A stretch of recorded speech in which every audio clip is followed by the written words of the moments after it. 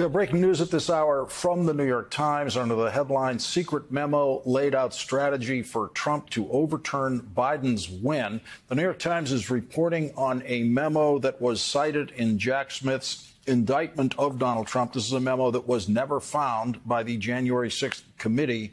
It is from an attorney named Kenneth Cheeseborough, and it says that the New York Times reports a copy obtained by the New York Times shows for the first time that the lawyer, Kenneth Cheeseborough, acknowledged from the start that he was proposing a bold, controversial strategy that the Supreme Court likely would reject in the end. But even if the plan did not ultimately pass legal muster at the highest level, Mr. Cheeseborough argued that it would achieve two goals.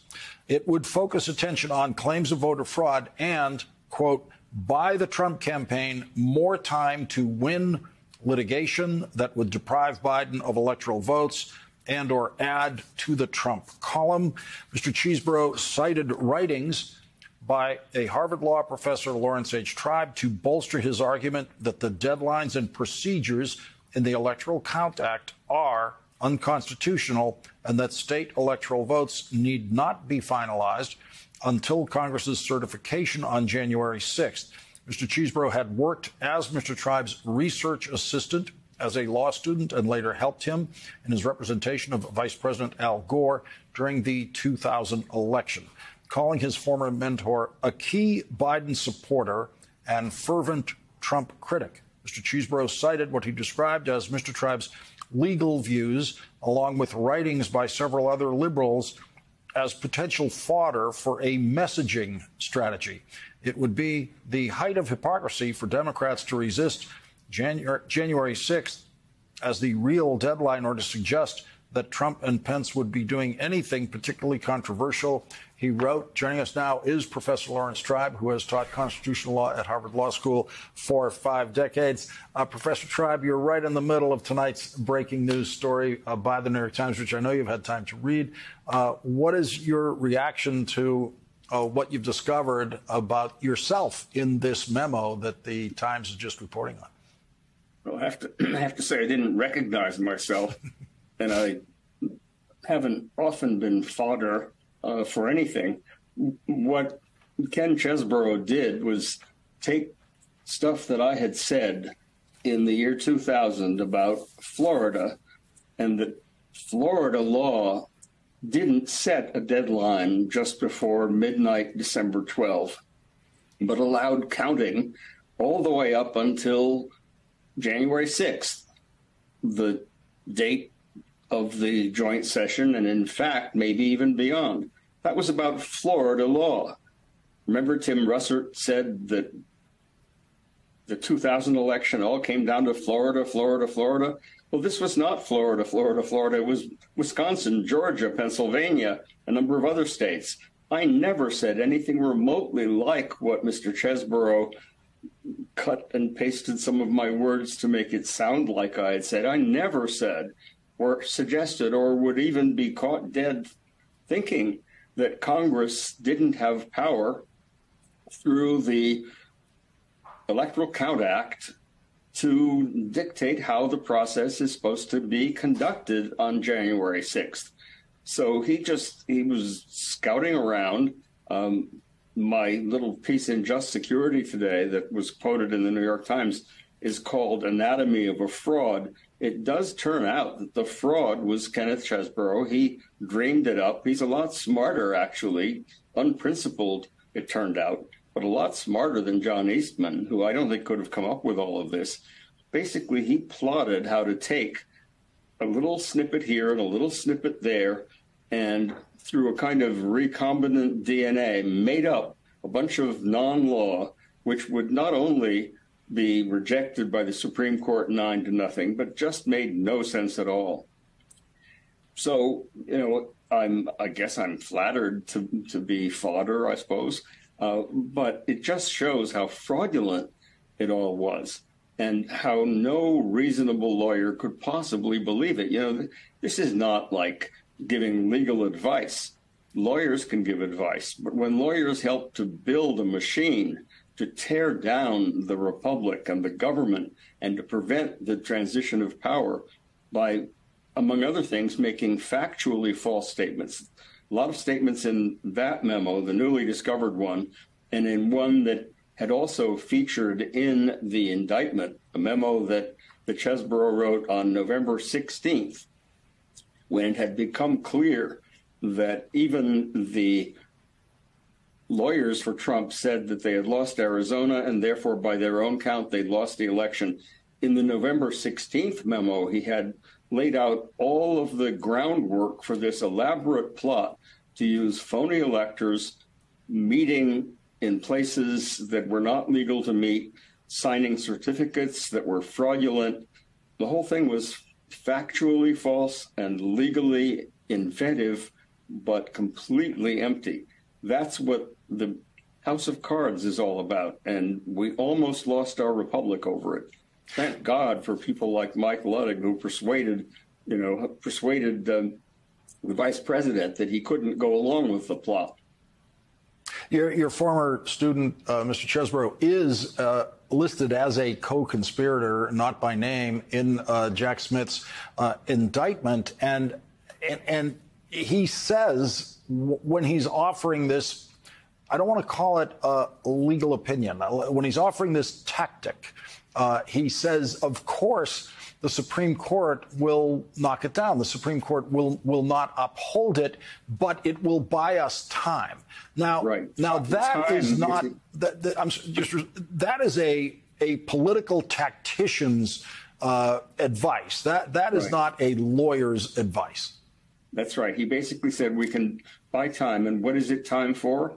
It's time for the vice president to exercise a power he doesn't have and send things back for a 10-day delay on the 6th of January, right up until 4 days before the inauguration.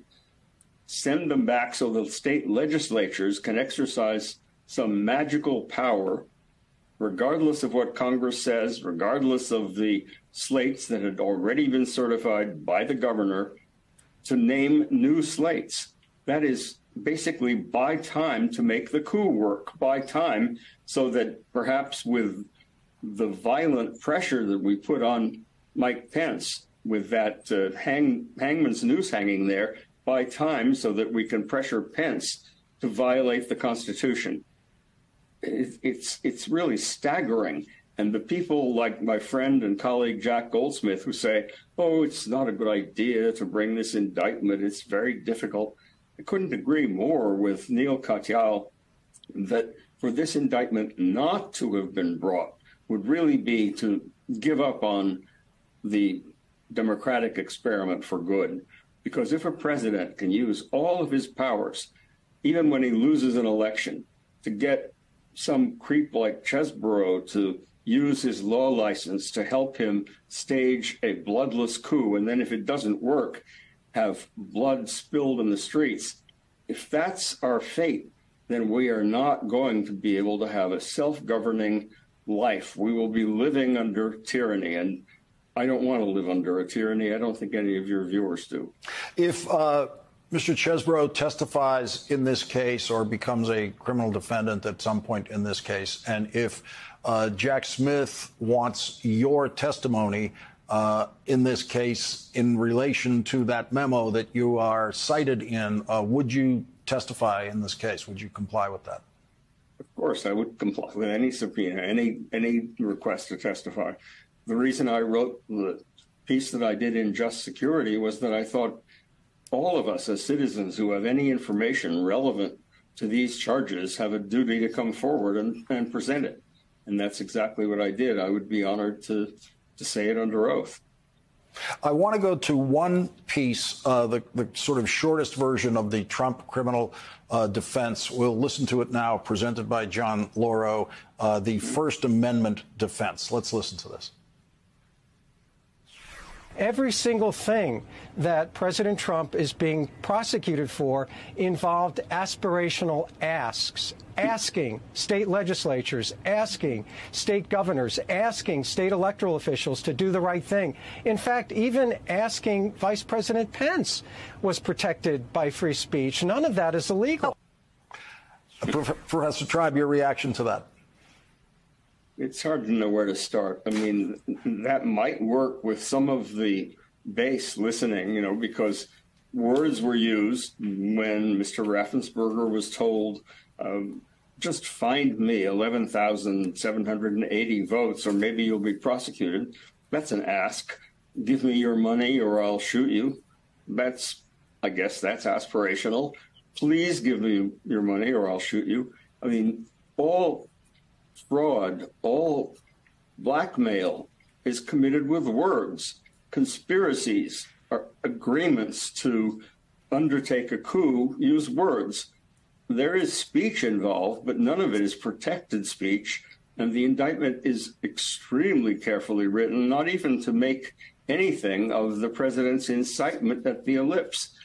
There's no way I could have imagined taking the First Amendment out of this case more thoroughly than Jack Smith managed to do by his carefully crafted indictment.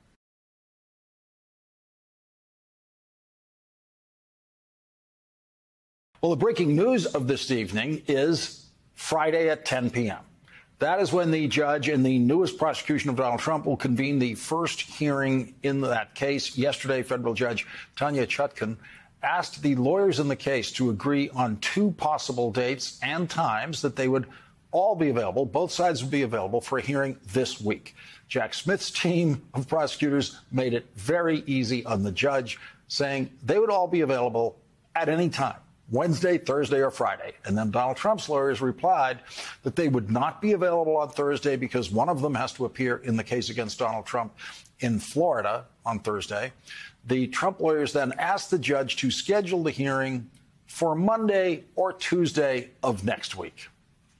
And at 5:24 p.m. this evening, the judge issued an order saying the court hereby scheduled a hearing on the parties' respective protective order proposals in this matter on August 11th, which is Friday, at 10 a.m.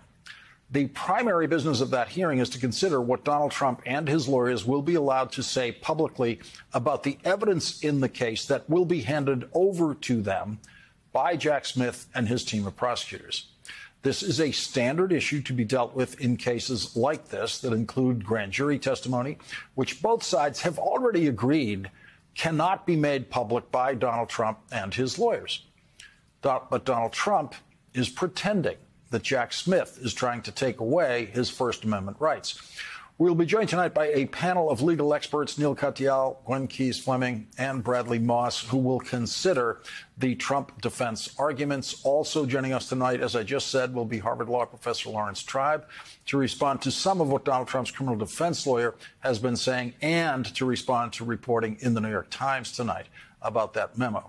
In a moment, we'll show you some video of Donald Trump speaking in New Hampshire today, claiming that Jack Smith's motion for a protective order on the evidence in the case is an attempt to take away Donald Trump's First Amendment rights. Donald Trump does not tell the crowd that his criminal defense attorneys have already agreed to most of the restrictions that Jack Smith's protective order is asking for.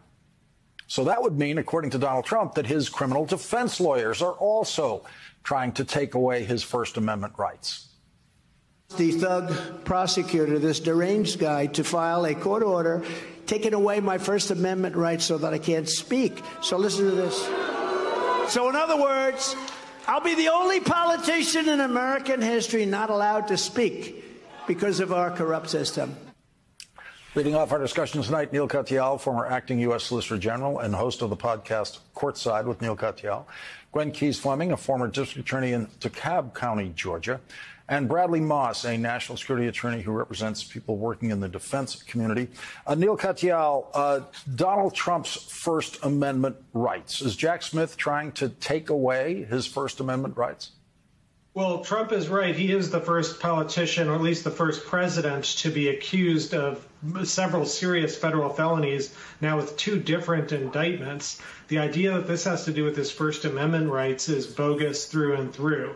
And I think Jack Smith debunked it in a filing earlier this week before Judge Chutkan. What he said is, look, I'm not trying to undermine your First Amendment rights. You're allowed to speak and so on. But there's a difference between speaking and intimidating witnesses. And Trump was warned about this, Lawrence, at his arraignment in an extraordinary moment last week with the judge. The judge said, look, you can't go and try and influence jurors and things like that. He said he understood. And then within 24 hours, here he is threatening, basically, intimidating witnesses from Mike Pence and saying, if you come after me, I'll come after you, to the whole world and so on. This is not the way any other criminal trial could operate. And if you let this defendant get away with it, then every other defendant can get away with it. There's no First Amendment right here.